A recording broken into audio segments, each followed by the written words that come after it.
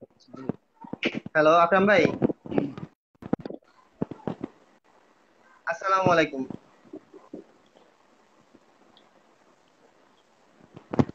আসসালামু জি, আলাইকুম, ওয়ালাইকুম কেমন আছেন আসসালাম। ভাইয়া? এই তো ভাই, আলহামদুলিল্লাহ ভালো। তারপরে আকরাম ভাই, আমরা অনেকে আপনাকে চিনে না, তো তাদের উদ্দেশ্যে আপনার নাম, আপনার পরিবার সম্পর্কে যদি আমাদেরকে বলেন। জি, আমার নাম মোহাম্মদ আকরাম শিকদার। আমি ইগল পরিবহনে ড্রাইভ করি। জি। আর পরিবার বলতে আমরা জয়েন্ট ফ্যামিলি, বাবা মা ছোট ভাই বোন একসাথে থাকি আমরা। আচ্ছা। আমার পরিবারে আমার স্ত্রী, আমি, আমার একটা ছেলে একটা মেয়ে। আলহামদুলিল্লাহ। বাবা মা সবাই ভালো আছে, সবাই একসাথে থাকি। আলহামদুলিল্লাহ। ভাইয়ার বাসা কোথায়? আমার বাসা বর্তমান ঢাকাতে মিরপুর 1 নম্বর সার্জিরাত একটা জায়গা আছে, সেখানেই থাকি। আমরা ছোট থেকে বড় হয়েছি সেখানেই। আচ্ছা। আর দেশের বাড়ি ভাইয়া? দেশের বাড়ি আমাদের জন্মস্থান মানে বরিশালে, তো ওইখানে আমাদের কেউ থাকে না, আমাদের বাবা মা সবাই ঢাকায় থাকে, ওইখানে আমাদের যাওয়া হয় না কখনো। আচ্ছা আচ্ছা। আচ্ছা আকরাম ভাই, আহ আহ এই যে মানে পরিবহন সেক্টরটা আপনি কবে জি। থেকে শুরু করলেন, কিভাবে শুরু করলেন, তার পিছনের গল্পটা যদি আমাদের সাথে শেয়ার করেন।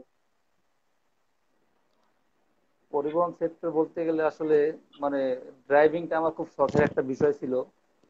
জি। মানে নেশার মতন ছিল একটা। যে মানুষের যেমন নানান ধরনের একটা নেশা থাকে, যেমন আমার গাড়ি ড্রাইভ করা একটা বড় ধরনের একটা নেশা ছিল। আচ্ছা তো সেখানে আমি অনেক কষ্ট করে গেছি, আর অল্প দিনে আমি ড্রাইভিং শিখছি, অল্প দিনে আমি রোডে চান্স পাইছি। আচ্ছা। আর আমি পরিবহন জগতে আমার ইগল পরিবহন দিয়ে শুরু করছি, এখন ইগলেই আছি। অন্য আচ্ছা। কোনো জায়গায় যাওয়ার চেষ্টা করিনি। আর যতদিন আছে আল্লাহ বাঁচালে দেখি ইগল পরিবহনে কতদিন থাকতে পারি। আর ইনশাআল্লাহ। ইগল পরিবহনে আমি 2015 ফেব্রুয়ারিতে ঢুকছি। আচ্ছা। এখন ইগলেই আছি।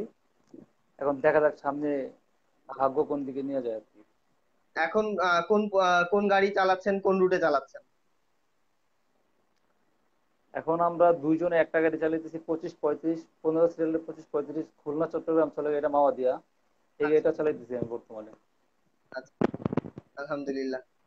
তো ভাইয়া, এই যে দীর্ঘ মানে এই যে 15 সাল থেকে আপনি ঈগল পরিবহনে, ফেব্রুয়ারিতে আপনি ঈগল পরিবহনে ঢুকছেন, আপনার ক্যারিয়ারের এই যে জি। 5 বছর পার হয়েছে, এই 5 বছরের মধ্যে জি। আপনার দেখা বা আপনার উপলব্ধি কি এই পরিবহন সেক্টরটা নিয়ে? পরিবহন পরিবহন সেক্টরটা নিয়ে আসলে মানে একটা সময় ইনকামের দিক দিয়ে বলতে গেলে যে একটা সময় পরিবহন দিয়ে মানুষ অনেক কিছু করছে, কিন্তু এখন আর সেটা নাই। এখন জাস্ট মানুষের একটা শখ অথবা শরীরের সহনশীল। যেমন ঢাকার মধ্যে অনেক গাড়ি চালাতে গেলে জ্যাম জট, অনেক কিছু করতে পারে না। পরিবহনে যেরকম একটা শান্তি আছে, যদিও রাত জায়গা লাগে, রাত জায়গাটা একটা কষ্ট, তা ওটার মধ্যে একটা অন্যরকম শান্তি আছে আর কি।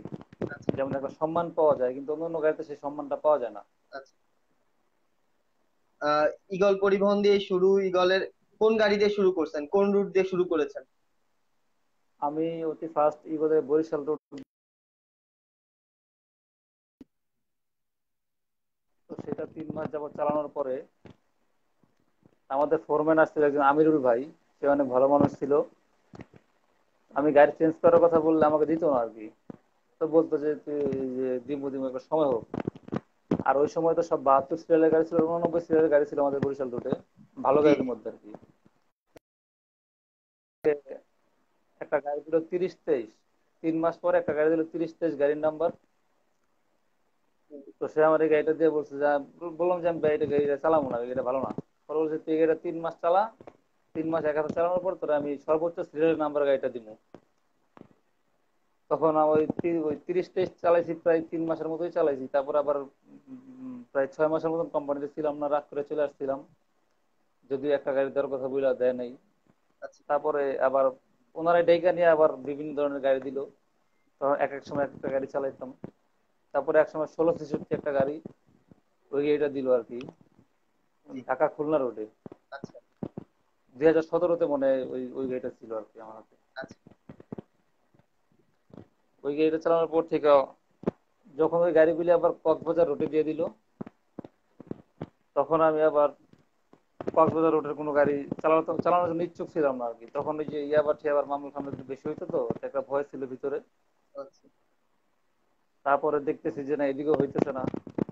আমার হাতের গাড়ি যদি চলে গেছে কক্সবাজার রুটে, তখন আমি কি করার আছে? পরে আমি প্রায় 2 মাস পরে আবার কক্সবাজার রুটের গাড়ি ধরলাম। 129 নাম্বার গাড়ি ধরছিলাম তখন। ওই একশো আচ্ছা উনত্রিশ নাম্বার গাড়ি চালানোর পরে ওটা প্রায় 6 মাস যাবত চালাইলাম। তারপরে ধরলাম 127। 127 গাড়িটা অনেকদিন চালাইছি। তারপরে ধরলাম 121। 121 দিয়ে প্রায় 1-1.5 বছর চালালাম এক হাতে। 121-এর পরে লাস্ট ছিল আমার হাতে 123। 123-এ প্রায় বছর খানিক চালাইলাম। চালানোর পরে যখন একটু যে কোনো কারণবশত একটু ছিন্ন ভিন্ন হইলো, তারপরে 25-35 ধরলাম আর কি। যদি আমাদের এই কক্সবাজার রুটে টিপ কম হয় এই পরিবহনের, আচ্ছা আচ্ছা কারণ সংসার চালাইতে হলে যে যেরকম একটা মানে টাকা পয়সার দরকার, সেরকম টাকাটা ইনকাম করতে পারতাম না, তো বাধ্য হয়ে ধরছি, ডাইরেক্ট গাড়ি ধরলাম আর কি। তো ডাইরেক্ট গাড়ি তো অনেকদিন চালাইছি, তো এর মধ্যে আবার গ্যাপে গ্যাপে অনেক নানান ধরনের রুটে নানান গাড়ি চালাইছি, সেটা অল্প অল্প কিছু দিনের জন্য আর কি। আচ্ছা আচ্ছা। আহ, আমাদের ইমু ইমরান ভাই আপনার কাছে প্রশ্ন করেছে, কোনো হরর গল্প থাকলে শেয়ার করেন। এই যে রোডে চলেন, এই যে রাতের বেলা গাড়ি চালান, তো চালানোর সময় যদি কোনো ভয়ের কোনো কিছু দেখেন, কোনো এরকম কোনো অশরীরী কিছু, কোনো ভয়ের কিছু দেখছেন কিনা, বা কখনো কোনো সম্মুখীন হয়েছেন কিনা? ভয়ের ভয়ের বলতে গেলে আমি দুইটা জিনিস দেখছি, বা একটা হয়েছে যেটা আসলে ভয়ের কিনা বলা যায় না। তো আমি একদিন ঢাকা থেকে বরিশাল ট্রিপ নিয়ে যাওয়ার সময় 30-23 গাড়ি তখন চালাই আমি, আচ্ছা 14 সিরিয়াল 30-23। তখন আমি রানিং এ যখন মানিকগঞ্জের কাছাকাছি যাই, তখন রানিং এ আমি এই মনে করেন যে আনারস বা দুধ, বিভিন্ন ফলের গ্রাম পাইতেছিলাম। আর ওই যে মৃত মানুষের গায়ে যে দেখ করফুন, সেই করফুনের গ্রাম পাইতেছিলাম আমি তখন। আমি আমার হেল্পারকে বা আমার সুপারভাইজারকে জিজ্ঞেস করলাম যে কোনো গন্ধ পাও কিনা তোমরা। তখন বলছে না, আমি তো কোনো গন্ধ পাইতেছি না। তখন আমি একটু মনে মনে ঘাবড়ে গেলাম যে আমি কেন এই গন্ধটা পাইতেছি। তারপরে আমি আমার ফোরম্যান আমিরুল ভাইরে ফোন দিলাম যে ভাই, আমি তো এই গন্ধ পাইতেছি, এখন আমি কি করবো? কয়, আচ্ছা আমি তোর 5 মিনিট পরে জানাই দিচ্ছি। পরে উনি হয়তো বা কোনো একজনের সাথে কথা বলে আমার জানাইলো যে এই গাড়ি 80-র বেশি টানবি না, আর গাড়ির মধ্যে কোনো সিগারেট খাবি না, আর গান চালাবি না এই টিপটা যাওয়া আসার মধ্যে। আমি বললাম যে আচ্ছা ঠিক আছে। তাই আমি ওইভাবে গেলাম। আল্লাহ আল্লাহ, আমার তো দিন মঠবাড়িয়ার টিপ ছিল। আমি মঠবাড়িয়া পৌঁছানোর পরে আমি আমিরুল ভাইকে ফোন দিলাম যে ভাই আমি পৌঁছেছি। আচ্ছা ঠিক আছে, আসার সময় কোনো গান গুন চালাবি না, কোনো সমস্যা ছিল জিজ্ঞাসা করতে, আমি বললাম, তেমন কোনো সমস্যা হয়নি। পরে আসার সময় ভাই, যে আমরা ফরিদপুর পুকুরিয়া পার হওয়ার পরে রাত্রেবেলা, তখন প্রায় 1-1:30 বাজে। আচ্ছা। তখন আমি একটা হলুদ, এই যে টাটা যে পিক গুলি আছে, তো জি। নীল কালার একটা নতুন রঙের পিক আপ, ওর পিছনে পিছনে যেতেছি, আমি গাড়ি চালাইতেছি 60-70 60-70। মানে সবসময় তো আর গাড়ি চালানোর আমেজটা আসে না শরীরে। হ্যাঁ হ্যাঁ। তখন ওই পিক আপটা কি করলো, আপনার রাস্তার কাঁচার মধ্যে নেমে গেল। তো রাস্তাটা মিনিমাম 4 ইঞ্চি উঁচা হবে কাঁচা থেকে। আচ্ছা তা আমি ওর পিছনে, মানে ও রাস্তায় ওঠার জন্য চেষ্টা করতেছে, আর সাপের মতন গাড়িটা মুচড়াইতেছে। আচ্ছা তা না, আমি আমার হেল্পারদের বলতেছি যে দুষ্টামি করে বলছি হাসতে হাসতে, দেখ শালা কি করতেছে, উঠতে পারতেছে না। তো ওর গাড়ি থেকে আমার গাড়ি মিনিমাম 10 থেকে 15 হাতের গ্যাপ ছিল। তো ওই পিক আপটা যখন ওঠার জন্য চেষ্টা করছে, আসলে তো ছোট চাক্কা, তো উঁচু জায়গাটা উঠতে পারতেছে না, তখন ওই ডাইনে এমন যে টান দিছে, টান দেওয়ার পর অপর দিক থেকে আসা একটা ট্রাকের সামনের চাকার মধ্যে যে ওর সুবারি খেয়েছে। ইস, বাড়ি খাওয়ার সাথে সাথে সামনাটা চ্যাপ্টা হয়ে গেছে, ড্রাইভারটা স্পট ডেট হয়ে গেছে আমার চোখে দেখা। আর গাড়ির বাম পাশে সম্ভবত একটা মহিলা একটা বাচ্চা ছিল, তো ওরা বাম পাশের গেটটা ভাঙা বের হয়ে রাস্তায় পড়ে গেছে। আর মহিলা শুধু আল্লাহরে বলে একটা চিকুর দিছে, আমরা এটা শুনছি। তো তারপরে হইতেছে কি যে আমি আমার হেল্পারে বলছি, আসলে অ্যাক্সিডেন্টটা দেখে আমার অনেক খারাপ লাগছে। তো আমি আমার হেল্পারে বললাম যে এই বাচ্চাটার মহিলাটা উঠাই না, আমরা হাসপাতালে নামাই দিব না। তখন অনেক যাত্রী কয়, না না, এটা মারা যেতে পারে, মারা গেলে ঝামেলা কেউ বহন করবো এই সেই। তো যাত্রীদের চাপে আমি মানে রুগীটাকে নিতে পারিনি। তো ওইখানে সময় আমার অনেক খারাপ লাগছে। তো সেই খারাপ লাগার কারণে আমি অনেক আফসোস করছি, বা 2-3 দিন আমি মানে টিপেও যাইনি। অনেক আফসোস লাগছে। পরে ঢাকা পর্যন্ত পৌঁছালাম, তারপরে মাসাল্লাহ দিলে ভালো, কোনো সমস্যা হয় নাই। পরে আমরা সামনে যাই একটা পুলিশকে বলছি যেখানে অ্যাক্সিডেন্ট হয়েছে, কিছু একটা করেন। আচ্ছা। এরকম একটা ঘটনা ঘটছে। আর একটা হইতেছে আপনার ছাগলছিড়া যে একটা বাজার আছে, তার আগে একটা ব্রিজ আকরাম আছে। ভাই, একটা মিনিট। তার আগে আপনাকে জানাই দিই, মানিক দাদা, আমাদের যে মানিক দাদা আছে, উনি আপনাকে দেখতেছে, আমাদের এই অনুষ্ঠান দেখতেছে আজকে। হুম। তো আচ্ছা, তারপরে আমরা কন্টিনিউ করি। তারপরে কি হলো ভাই? ছাগলছিড়া নামে একটা জায়গা আছে, কিন্তু জায়গাটা আসলে সঠিক মানে কোন জায়গাটা সেটা মনে নেই, একটা টার্নিং এর মধ্যে একটা ব্রিজ আছে। জি। একটা ব্রিজ থাকে আর কি ছাগলছিড়া বাজারে, আগে ঢাকা থেকে যাওয়ার সময় আর কি। আচ্ছা আচ্ছা। হ্যাঁ। একদিন একদিন রাত্রেবেলা মানে ওখানে একটা পাগলের মতন একটা মহিলা প্রায় বসে থাকতে দেখতাম দিনের বেলা টিপে। আচ্ছা, তো একদিন রাত্রেবেলা এটা দেখতেছি যে আসার সময় মাদারীপুরের আগে প্রায়, ছাগলছিড়া, তাই তো? ভাঙা দিয়ে ঢুকে। হ্যাঁ হ্যাঁ ওইখানে হ্যাঁ হ্যাঁ ওইখানে একটা টার্নিং একটা ব্রিজ আছে জি জি। ওইখানে। মানে ঢাকা থেকে যাওয়ার সময় ব্রিজটার আগে আর কি একটা ফাঁকা জায়গা আছে। তো সেখানে একটা মহিলা বসে থাকতো বৃদ্ধ টাইপের। তো সেখানে দেখলাম যে মহিলাটা পাও দুটা লম্বা করে গাছের সাথে হেলান দিয়ে বসে আছে। তো একটা লাশের মতন আর কি, লাশ মানে ওইখানে তো যে কয়টা লাশ বলবে অন্য কিছু বলবে না। তো দেখতেছি একটা চাদর দিয়ে ঢাকা, পা পা থেকে মাথা পর্যন্ত ঢাকা, মহিলাটা বসে আছে মহিলার ডান পাশে। তা আমরা ভাবলাম যে হয়তো যা বুড়া মহিলা, হয়তো তোমার স্বামী টাইম হইতে পারে যে মারা গেছে, যার মানে কেউ নাই। তো সেক্ষেত্রে কিন্তু পরের দিন আবার দেখতেছি যে ওই পরের দিন আবার টিপ আসার সময় দেখতেছি যে মহিলা ওইখানে ওইভাবে বসে আছে কিন্তু কোনো কিছু নাই। আর একটা মানুষ মারা গেলে হয়তো যদি ওনার স্বামী হয়ে থাকে তো ওনার মানে এখানে বসে থাকার কথা না, জঙ্গল টাইপের জায়গা বা জি, বাসায় থাকতে অবশ্যই। পারে হ্যাঁ। বা কান্নাকাটি।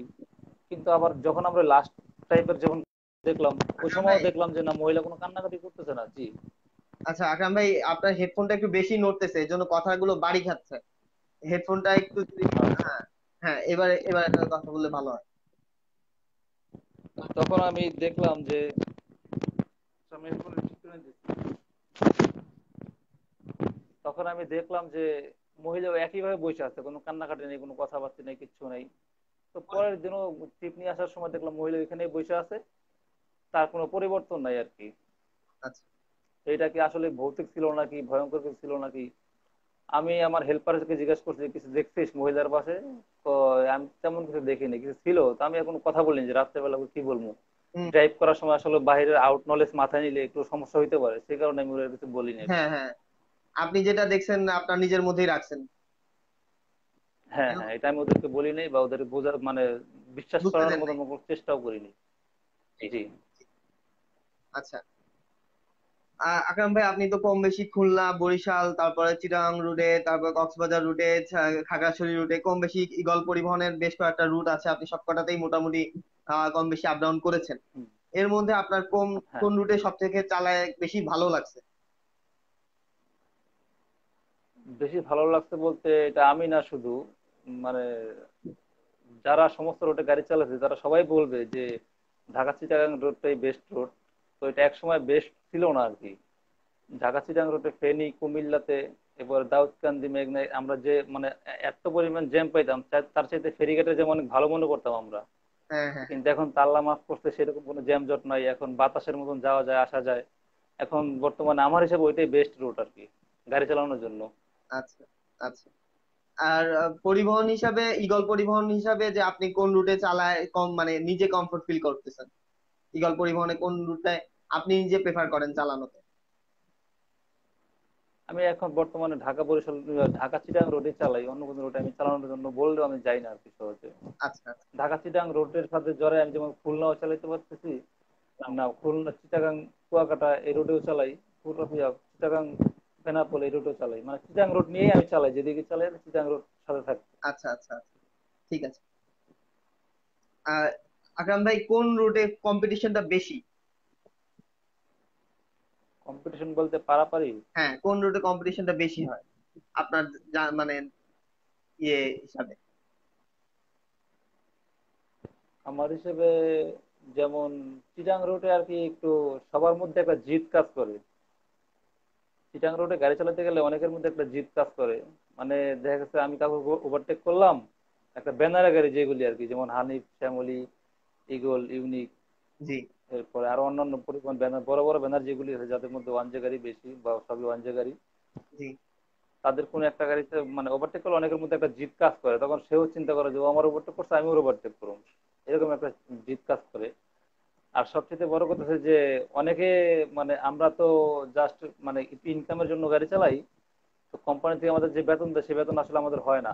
তো আমরা অনেক সময় ওই রাস্তার যে একটা আমরা আউট যাত্রীটা উঠাই, যেটা আমরা পরিবহন জগতে পোক যাত্রী বলি আর কি, সেই যাত্রীটা ওঠানোর জন্য অনেক সময় আমরা পারাপারি করি যে কার আগে কে যেতে পারে আর কি। যেমন চট্টগ্রাম একটা পয়েন্ট থাকে, ফেনী একটা পয়েন্ট থাকে, অথবা চট্টগ্রামের পরে বিভিন্ন জায়গায় স্থগিত আছে ছোট ছোট এই বিভিন্ন পয়েন্ট থাকে।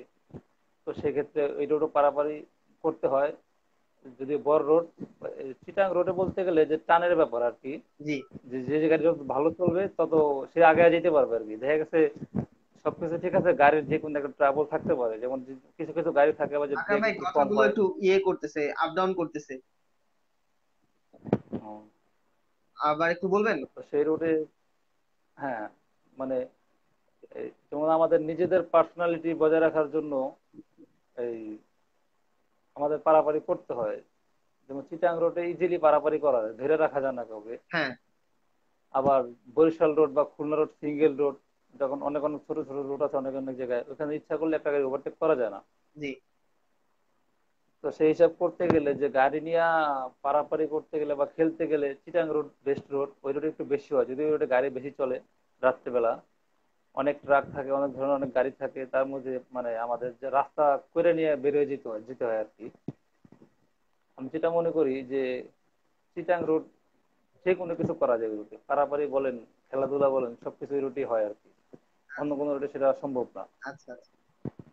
এখন আরো রোড হচ্ছে ইনশাল্লাহ, এইদিকে টাঙ্গাইল পর্যন্ত, সিরাজগঞ্জ পর্যন্ত রোড হচ্ছে, ডাবল লেন হচ্ছে অলরেডি, বেশ খানিকটা কাজ জি। হয়েও গেছে।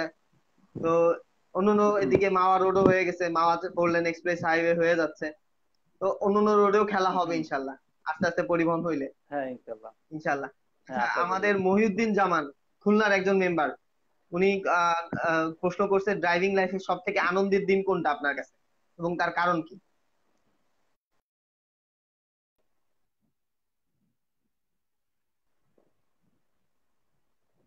আকরাম ভাই কথাটা আরেকবার বলেন একটু।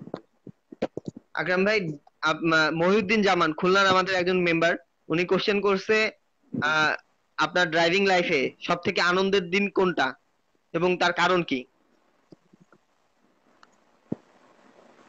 ড্রাইভিং লাইফে সবচেয়ে আনন্দের, উম, মানে আমরা যারা ট্রিপ মারি, মানে যারা গাড়ি চালাই, জি। যখন আনন্দ বলতে গেলে আমাদের মতো মানুষের কাছে যে অনেক রকম আনন্দই আছে। যেরকম ইনকামের দিক দিয়ে একটা আনন্দ থাকতে পারে, বা পরিচিত কাউকে গাড়িতে পাইলে সেটা একটা আনন্দের বিষয় থাকে। তো আনন্দের দিন বলতে গেলে যে ইমু ভাইদের সাথে একটা ট্যুর করছিলাম, তারা সাজেকের উদ্দেশ্যে আর কি। আচ্ছা ওইটা একটা বলতে গেলে অনেক বড় আনন্দের দিন হয়। আচ্ছা। তো সেখানে সবাই একসাথে মিলেমিশে চলছি একসাথে, মানে কেউ কাউকে যে, মানে আমি যে একজন ড্রাইভার, তারা যে আমাদের গাড়ির যাত্রী বা আমাদের গাড়ির প্যাসেঞ্জার, তারা কখনো এটা বুঝতে দেয় না। তারা মানে ভাইয়ের মতন সবাই একসাথে চলাফেরা করছি, যখন যা লাগে সেটা দিতে। বুঝতে দেয় না যে আমি একজন ড্রাইভার, তারা আমার যাত্রী। তো অবশ্যই। তারা একসাথে ভাই ফ্রেন্ডের মতন ভাইয়ের মতন চলাফেরা করছি, এটা একটা খুবই আনন্দের দিন ছিল। আচ্ছা। এটা একটা বড় আনন্দের দিন মনে হইতেছে। অবশ্যই অবশ্যই। আকরাম ভাই, আমাদের বিশ্বজিৎ গুহা দাদা, উনি কোশ্চেন করছে জি। আপনার, যে আপনার সাথে সাজেক গেছিল আর কি, তো কোশ্চেন করছে সাজেক টু হ্যাঁ, কার হ্যাঁ। কল বেশি ভালো লাগছে? আসলে ওই সময় আমি তো সবার নাম মানে দেখছি অনেককেই, কিন্তু কার কি নাম সেটা তো আমি সঠিক মনে নাই বা মনে রাখতে পারিনি। কিন্তু হুজুর টাইপের একটা একটা ভাই ছিল আর কি। আচ্ছা, রইসুল। তার তার হ্যাঁ, জি। উনার নাম রইসুল। উনি হ্যাঁ, উনি অনেক জোরে জোরে মানে সাউন্ড দিচ্ছে, বা ওনার ভরসায় আমি অনেক দিক দিয়ে গাড়ি ঢুকাইছি, যেখান দিয়ে হয়তো বা আমি নিজে সিদ্ধান্ত নিয়ে ঢুকতাম না, কিন্তু ওনার সাহসে সাহসে আমি ঢুকছি আর কি ওইখান দিয়ে। আচ্ছা আচ্ছা। আকরাম ভাই, আপনার সাথে তো আমার পরিচয় অনেক দিনের, আমরা একসাথে খুলনায় যাওয়া আসা করছি, খুলনায় আড্ডাও দিছি, অনেক দিনের পরিচয়। জি। তো আপনার সাথে যখন হ্যাঁ, খুলনায় গেছি, তো ফার্স্টের হ্যাঁ। দিন যেই 30 34 মনে হয় গাড়িটার নাম্বার ছিল, তাই না? সামনে একটা ওইটা ছিল রাঙাখালী আপনার, ব্রিজের আগে, হ্যাঁ, ওই ঘটনাটা মনে 25-70। আছে? আমার সামনের গাড়ি, জি। আমার সামনেটা 30-35 ছিল আর কি। 30-35, হ্যাঁ হ্যাঁ, 30-35। ওই হ্যাঁ, হ্যাঁ, ও 30-35। ও সামনের কোক ধরার জন্য কি টান টানতেছিল, এবং কেমন করে কাঁচায় নামায় দিছিল, এই জিনিসটা কিন্তু মানে অনর্থক ছিল, আমরা কিন্তু ওরকম টানতেছিলাম না, তাই না? ওই ঘটনাটা যদি একটু ওটা বলেন। আসলে হ্যাঁ, হ্যাঁ, ওইটা আসলে অনর্থক ছিল। ওই যে বললাম যে একটা জিদ কাজ করে অনেক সময়। হ্যাঁ।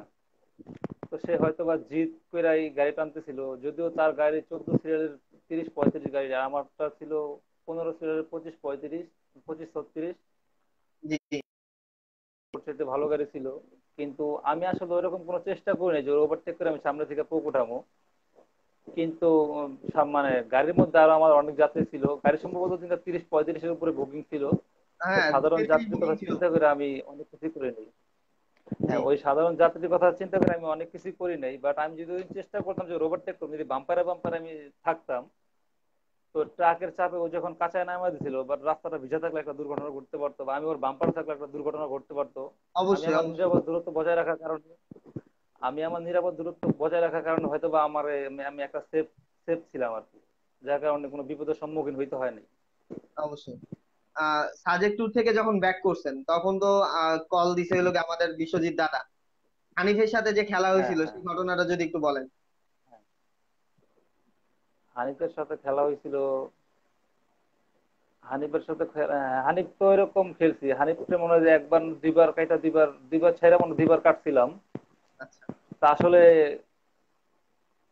যদি কেউ ফলো করে যে ও খেলার চেষ্টা করতেছে, আমরা তো আসলে যখন চোখে ঘুম থাকে রাত্রেবেলা আমরা খেলার গাড়ি খুঁজি যে কে খেলবে বা কে খেলবে না, তো টান দেখলে বুঝতে পারি। আচ্ছা। তো হানিফও খুব ভালো চালাইছে, গাড়ির নাম্বারটা যদিও মনে নেই আমার। তো ওরে ওভারটেক করছিলাম, তো ওরে দুইবার ওভারটেক করছিলাম সম্ভবত সেটা। আর একটা শামিম গাড়ি ছিল, শামিম গাড়িতে সম্ভবত আরেকটা ট্যুরের পার্টি ছিল। তো শামিম তারে মানে বেশ কয়েকবার ওভারটেক করছিলাম। তখন আমার গাড়ি ছিল 126, ওটা নতুন ইঞ্জিন করা ছিল। জি। তো মাইর খাওয়া গাড়ি ছিল, তো মানে গাড়িটা চালায় অনেকটা মজা পাইনি, স্টারিং তে একটু সমস্যা ছিল। তারপর যা চালাইছি মনে হয় সম্ভবত ভালো চালাইছিলাম আর কি, ট্যুরে গাড়ি হিসাবে। আহ, এরপরে এখন আহ, যদি আমি আপনার কাছে জানতে চাই যে পরিবহন সেক্টরে আপনার মতে পরিবহন এই যে দীর্ঘ 5 বছর থেকে 5 বছরের বেশি আপনার বেশি সময় ধরে পরিবহন সেক্টরে আছেন, এই 5 বছরে এই পরিবহন সেক্টরে চালায় আপনার কি মনে হয়েছে যে পরিবহন সেক্টরে কি কি উন্নতি করলে পরিবহন এই অ্যাক্সিডেন্টের কমটা রেশিওটা কমে যাবে? অনেক সময় দেখা গেছে যে আমরা যে যে রুটে চালাই না কেন, আমাদের রোডটা পরিচিত রুট। অনেক সময় দেখা যায় একটা প্রাইভেটের উপর দিয়ে একটা পরিবহন বাস উঠে দেয়, বা অনেক সময় অনেক ঘুমের কারণে অ্যাক্সিডেন্ট হয়। অনেকটা অ্যাক্সিডেন্ট ভোরের দিকে হয়, যেটা ঘুমের কারণেই হয় সম্ভবত। জি। তো পরিবহন সেক্টরে যেমন আমাদের দেখা গেছে অনেক সময় ট্রিপ হয় না, কম হয়, অথবা আবার অনেক সময় চাপের সময় আপনার অতিরিক্ত ট্রিপ মারতে হয়। তো সেখানে ড্রাইভারদের প্রতি একটু খেয়াল রাখার দরকার যে একটা ড্রাইভার এক ট্রিপ বা দুই ট্রিপ মারতে পারে সর্বোচ্চ, ইমার্জেন্সি ট্রিপ যেটা বলা হয়। জি। তো একটা ড্রাইভার দ্বারা যখন 8 ট্রিপ 10 ট্রিপ মারানো হয় তখন তার প্রতি একটু চাপ হয়ে যায়, কষ্ট হয়ে যায়। অবশ্যই আর অবশ্যই। ভোরের দিকে যদি 3টার পরে বা 4টার থেকে শুরু করে 5টা 6টা পর্যন্ত একটা ড্রাইভারের চোখে ঘুম চাপে, তখন যদি তাকে একটু অ্যালার্ট রাখা হয় তো সম্ভবত এই অ্যাক্সিডেন্ট একটু কম হইতে পারে আর কি। আচ্ছা। আর তারপরে কিছু বিষয় আছে যে নিয়ন্ত্রণ বলে একটা বিষয় আছে। মনে করেন যে আমার গাড়ির মানে গাড়ির কন্ডিশন অনুযায়ী গাড়ি 90% ফিট আছে, আমাকে সেটা 90%-এর মধ্যেই রাখতে হবে। যদি আমি ওটা 100% করার চেষ্টা করি, সেটা ওভার কনফিডেন্স কোনো কিছুই ভালো না, যেটা আমার যেটা মনে হয় আর কি।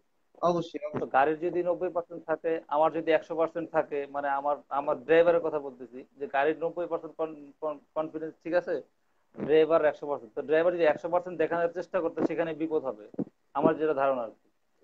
গাড়িরও 100 আছে, ড্রাইভারও 100, 200 মিলবে, সমস্যা হবে না, কিন্তু 90 আর 100 হলে তো মিলবে না, তখন ওভার কনফিডেন্সে চলে যাবে, তখন একটা দুর্ঘটনা হওয়ার সম্ভাবনা থাকে আর কি, অবশ্যই। আমার হিসাবে। সবকিছুরই একটা গতি তা সময় মিলায়, মানে সবকিছু গাড়ির কন্ডিশন মিলায় তারপরে চালানো উচিত। আচ্ছা, আকরাম ভাই, হ্যাঁ, এই হ্যাঁ, যে ভালো কথা।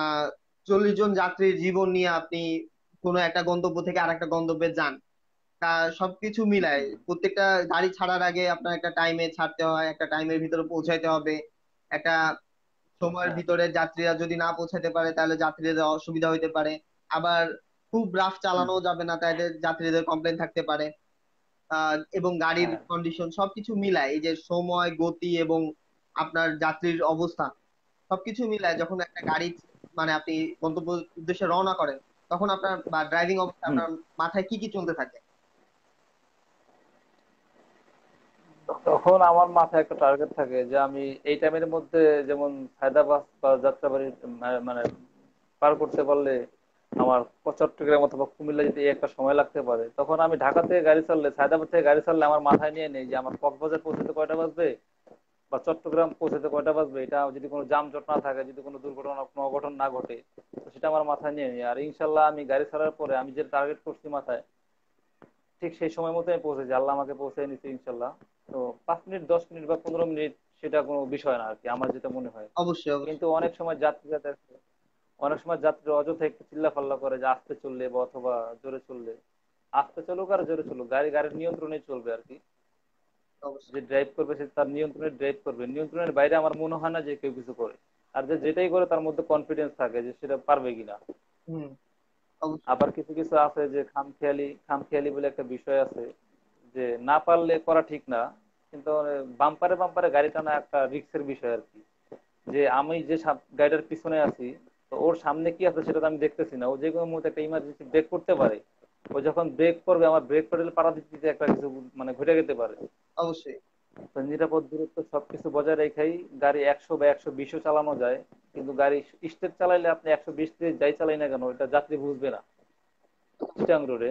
জি। কিন্তু গাড়ি দেখা যাচ্ছে 70 গাড়ি স্টেপ বোঝা যায় না। চললে সেটা জানে, বোঝা যায় না। জি জি, সেটাই। আচ্ছা, এরপরে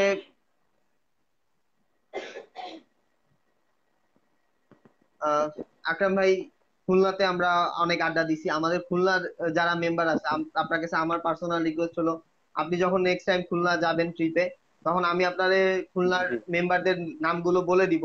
ওনাদের সাথে একটু যোগাযোগ করবেন। হ্যাঁ। ওনারা আপনারা আপনাকে অনেকেই চিনে, আবার অনেকেই চিনে না। জি। তাদেরকে একটু সময় দিবেন, হ্যাঁ। যাতে করে আমাদের এই ভাইগুলো জি আপনার সাথে ইনশাল্লাহ। একটু ছোটখাটো ট্যুর দিতে পারে। ছোটখাটো, আপনাকেও সবাই চিনে, আপনিও সময়টা হ্যাঁ। ভালো কাটাতে পারেন। খুলনাতে তো আপনার কেউ নাই, জি খুলনাতে না। যেহেতু বোরই হন, তো তার থেকে এদের হ্যাঁ। টাইম কাটাইলেন আর কি। এটা আমার রিকোয়েস্ট আর কি, হ্যাঁ। আমাদের খুলনার মেম্বারদের জন্য। হ্যাঁ হ্যাঁ ইনশাল্লাহ, আল্লাহ যদি বাঁচায় রাখে সহি সালামত রাখলে ওদিকে যাবো ইনশাল্লাহ, অবশ্যই যাবো। যে আমি সবার সাথে যোগাযোগ করার চেষ্টা করবো ইনশাল্লাহ, যদি আল্লাহ সহি সালামত রাখে আর কি। আচ্ছা, ধন্যবাদ। আর আকরাম ভাই, আহ, আমার এরপরের কোশ্চেন হলো, আপনার কাছে ড্রাইভিংটা কেমন হওয়া উচিত? ড্রাইভিংটা কেমন হওয়া উচিত বলতে, ড্রাইভিংটা তো আমরা বলতে গেলে আমরা যারা পরিবহন জগতে আছি সেটা সবাই পেশার কারণে নিচ্ছে। সেটা শখ বইলা কোনো কিছু নেই, একটা সময় হয়তো বা শখ থাকে, তারপরে সেটা পেশা হয়ে দাঁড়ায়। আচ্ছা। তো যে যে একটা দোকানদার ব্যবসা করে তার ব্যবসার প্রতি তার একটা মায়া আছে।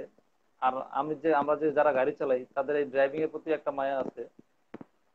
তো আমি যেটা আমাদের যারা মুসলমান যারা ভাই আছি আমরা, তারা ড্রাইভিংটা শুরু করার আগে, স্টিয়ারিং ওঠার আগে স্টিয়ারিংটা সালাম করে নেই, আল্লাহ বিদার নাম নেই, আল্লাহ রসুলের নাম নেই, দোয়া কালাম পয়রা দিয়া তারপরে আমরা যাত্রা শুরু করি আর কি, যেন আল্লাহ সহি সালামতে নিয়ে পৌঁছায়।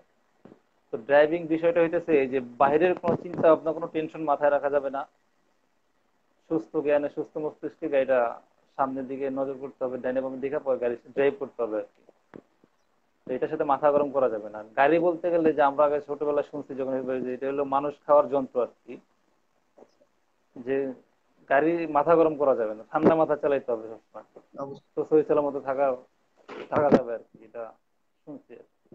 আচ্ছা, আকরাম ভাই, এই যে আমাদের বাস লাভারদের, আপনারা এই যে আপনি কি চোখে দেখেন?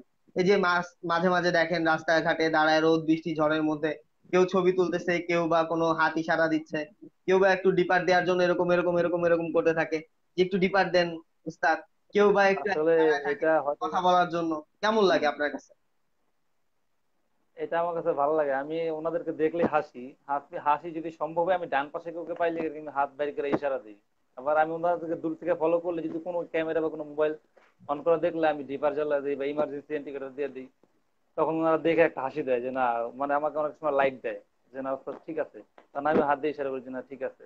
অনেক সময় অনেকে সালাম দেয়, আমিও সালামের উদ্দেশ্যে এরকম জানাই দিই। ওরাও আনন্দিত হয়, আমিও আনন্দিত হই আর কি, যে না ওনারা একটা ছবি তুলতেছে, ওনারা যেটা চান সেটা ওনারা বলার আগে আমি দিয়ে দিতে পারছি, করতে পারছি, তো সেখানে আমি একটু আর কি আনন্দিত হই আর কি। অসংখ্য ধন্যবাদ।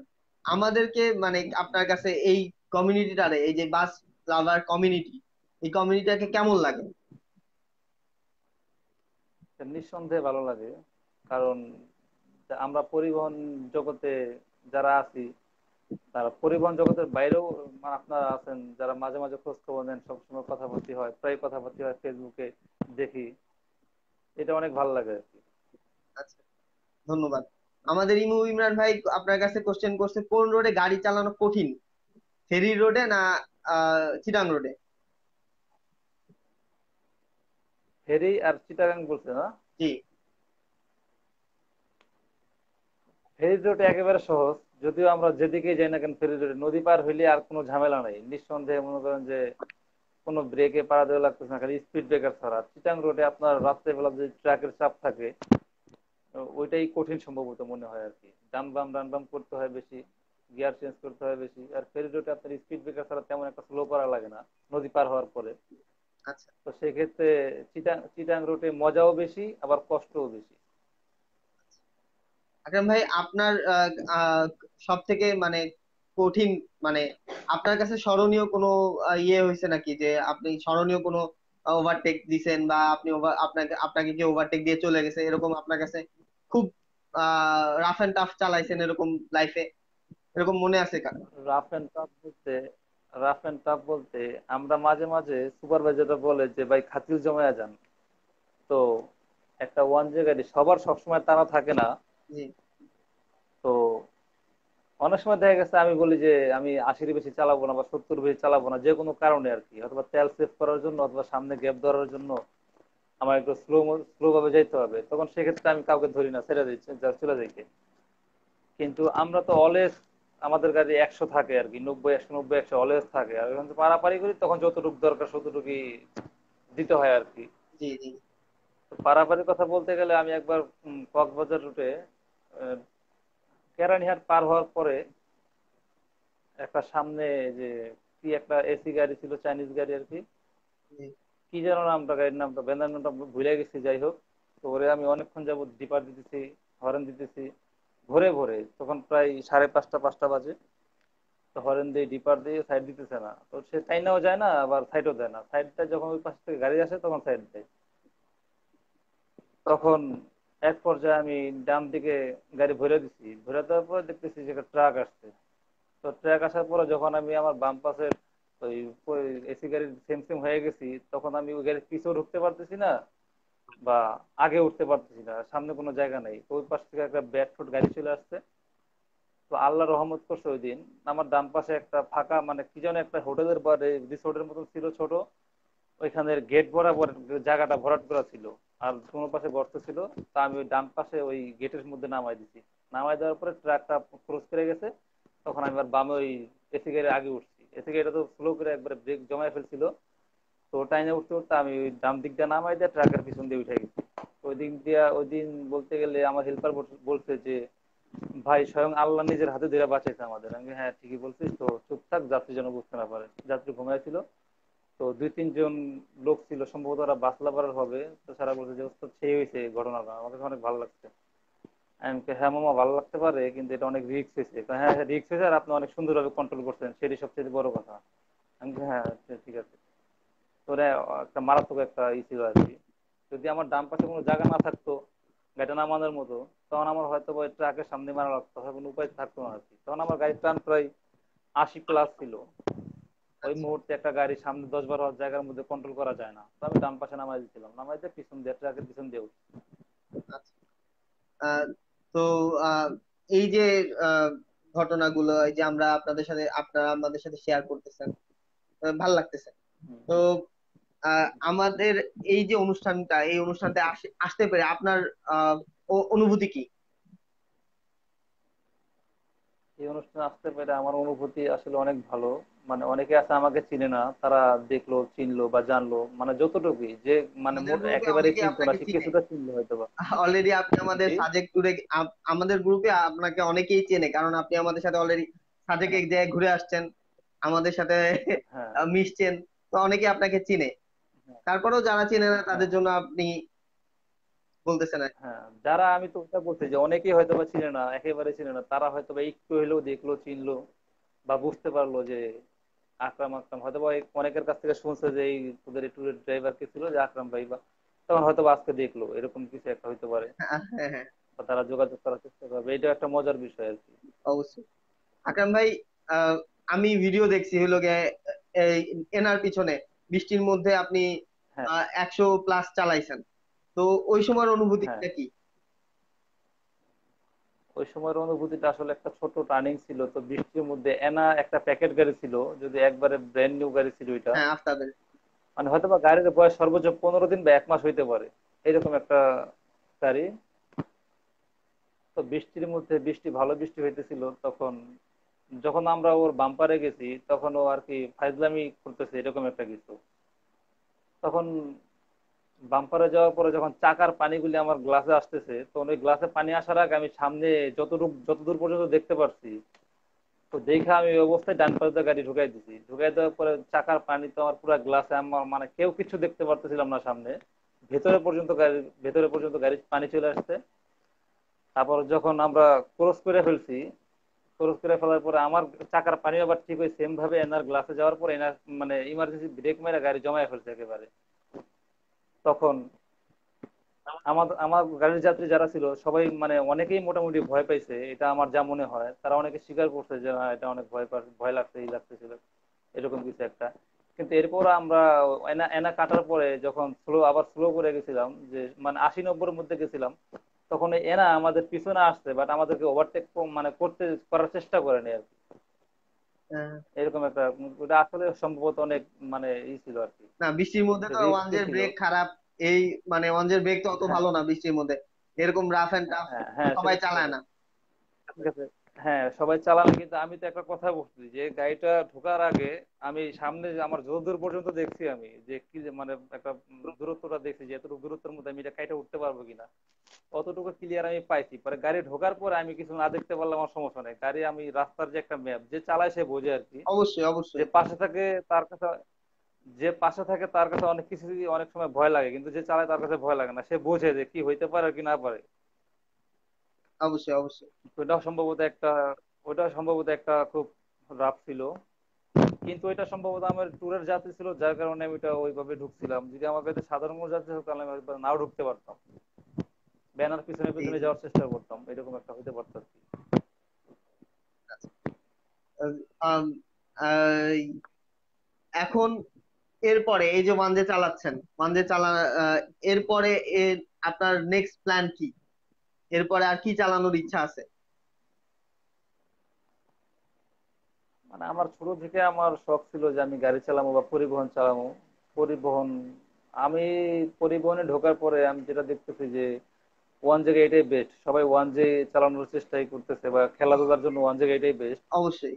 তো হুন্ডাই স্ক্যানিয়া এসি গাড়ি যেগুলি আছে সেগুলি আসলে খেলাধুলার কোনো গাড়ি না, ওগুলি জাস্ট একটা নিজের ওয়েটের জন্য বা শখের জন্য অনেকে এসি গাড়ি হুন্ডাই গাড়ি এগুলি চালানোর চেষ্টা করে।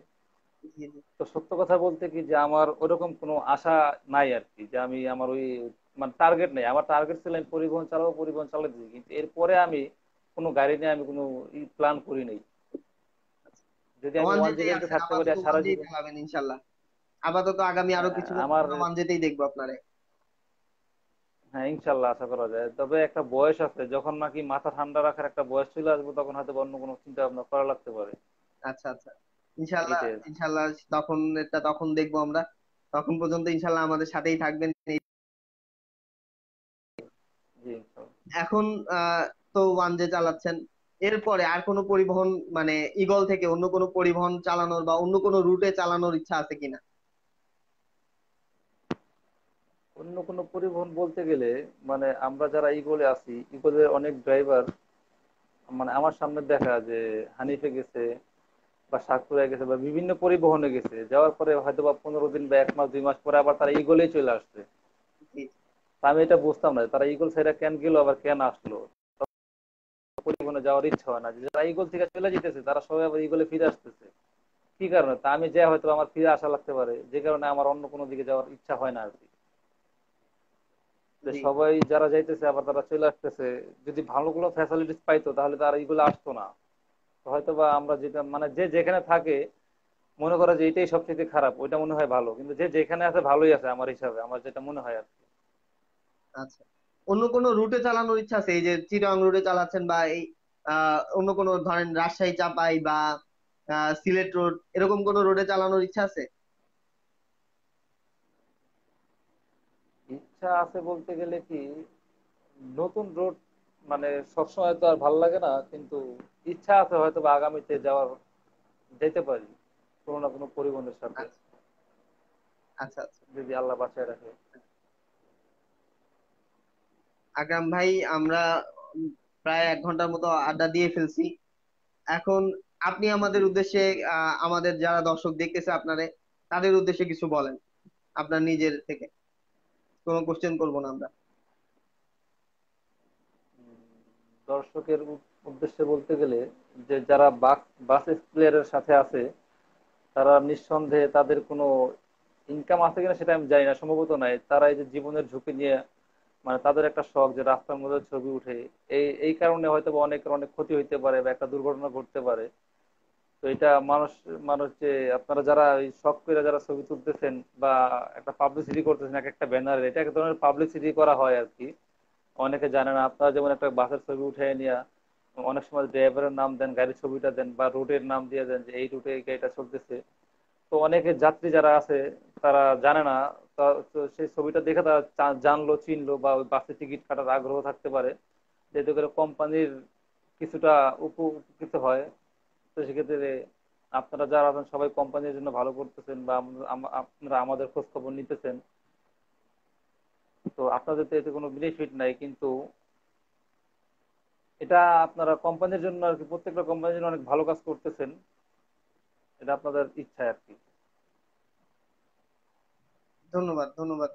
আহ আকরাম ভাই, আমাদের সাথে এতক্ষণ সময় দেওয়ার জন্য, আমাদেরকে আহ আমাদের সাথে এতগুলো ঘটনা শেয়ার করার জন্য।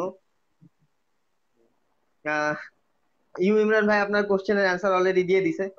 আমাদের কোনো ইনকাম জি নাই। জি। আমরা জাস্ট খালি নিজেদের ভালো লাগা ভালোবাসা থেকেই এই বাসের ছবি তুলি। হ্যাঁ বাসের প্রতি আমাদের হ্যাঁ, ভালো সেটাই লাগা আর কি। ভালোবাসা থেকে আমরা আপনাদের সাথে উঠি, ওস্তাদদের সাথে উঠি, যারা একটু পরিচিত তাদের সাথে একটু বেশি উঠার হ্যাঁ চেষ্টা করি, যাতে করে আপনাদের হ্যাঁ সাথে আমরা উঠতে পারলে আমাদের নিজেদেরও ভাল লাগে, আপনাদেরও হুম, ভাল লাগে। আমরা যাতে একটু ভালোভাবে ট্যুরটা দিতে পারি। আপনার সাথে আমি যখন হ্যাঁ, ফার্স্ট ইমরান ভাই তো, হ্যাঁ তখন আপনি আমারে চিনেন না, আমি আপনাকে চিনতাম না। আমি আবদুল্লাহপুর থেকে ওঠার হ্যাঁ পর থেকে আপনি আমাকে চিনেন না, আমি আপনাকে চিনি না। কিন্তু ফেরিতে যাওয়ার পর থেকে হ্যাঁ আমি এই যে সামনে বসছি, আমি আর পিছনে না আসি নাই, হ্যাঁ আমার সিটে আসি নাই, আমি পুরোটা রাস্তা আপনার সাথে গল্প হ্যাঁ, করতে করতে গেছি। এটাই ভালো লাগা। হুম, আমি যদি আপনার হ্যাঁ সাথে হ্যাঁ গল্প না করতাম, আপনি না, এরকমই আর কি। আমরা হ্যাঁ প্রত্যেকটা যখন আমরা কখনো কোনো জার্নি করি, তখন আমরা চেষ্টা করি আমরা আমাদের ওস্তাদের সাথে একটু পরিচিত হওয়ার, একটু ভালোভাবে কথা বলার, ওনার সাথে ভালোভাবে ভালোভাবে হ্যাঁ কথা বলে ওনার সাথে পরিচিত হয়ে ওনার সাথে গল্প করার, যাতে করে ওনারও বোরিং না লাগে। জানি আপনার হেল্পার, আপনার হ্যাঁ সুপারভাইজার ছিল, উনি কিন্তু কিছুক্ষণ গল্প করার পরে আপনি পিছনে যা ঘুম দিছিল, আপনার মনে আছে কিনা? হ্যাঁ কিন্তু হ্যাঁ, আমি মনে কিন্তু আছে। পুরাটা রাস্তা আপনার সাথে গল্প করছি, যাতে করে আপনার ঘুম না আসে, আপনার হ্যাঁ খারাপ না লাগে।